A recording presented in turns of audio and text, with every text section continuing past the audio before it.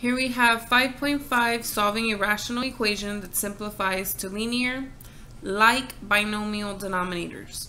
So if we do the same steps we were doing for monomial denominators, we get that the LCD equals the common factors times the distinct factors. And so denominator 1 is w minus 2, denominator 2 is just a 1, denominator 3 is a w minus 2. And so then the LCD is the w minus 2 they have in common, so that's spoken for, and then the 1 that's just sitting there. So if I multiply that, I end up with w minus 2 as the LCD. So I'm going to take the first fraction and multiply it by w minus 2 over 1. The second fraction times w minus 2 over 1. And the third fraction times w minus 2 over 1. So here the w minus 2's cancel. Here nothing cancels. Here the w minus 2's cancel. I'm left with w over 1, which is w.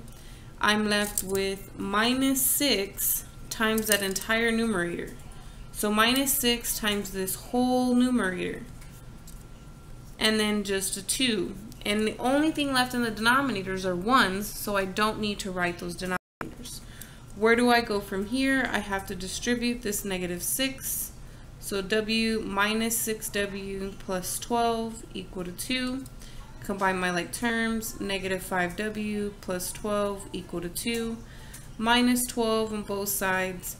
We get negative 5w equals negative 10. Divide by negative 5 on both sides. And we get w equals positive 2. Now remember, this is a potential solution. I have to make sure that this is not going to make any of my denominators 0. However, if I plug it into this denominator, the first denominator, I get 2 minus 2, which is 0. So although I did everything correct, w does not equal 2. And since this was the only potential answer that I found, and it doesn't work, then what I type in the box, my response should be no solution.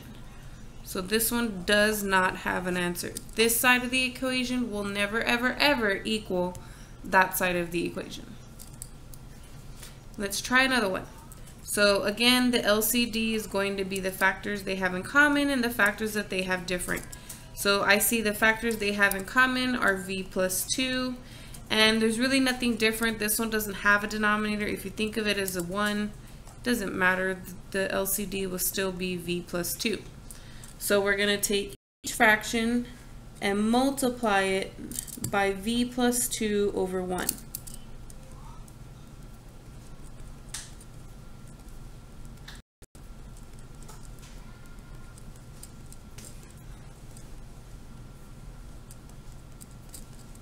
So then here the v plus 2's cancel, here the v plus 2's cancel. I'm left with 7v times 3v plus 8 times this entire numerator, v plus 2. Since all that's left in the denominators are 1s, we don't need to write this as a fraction. So we end up with 7v plus or equal to positive 3v, and then I'm going to distribute this positive 8. So it becomes positive v and positive 16. I can combine my like terms. I get 11v, and then I can subtract 11v from both sides, and then I get that negative 4v equals 16. I divide by negative 4, and I get that v equals negative 4. So make sure that this doesn't make any of your denominators 0. If negative 4 plus 2 is not 0, again, negative 4 plus 2 is not 0, and this denominator is not 0. So this potential solution becomes the actual solution.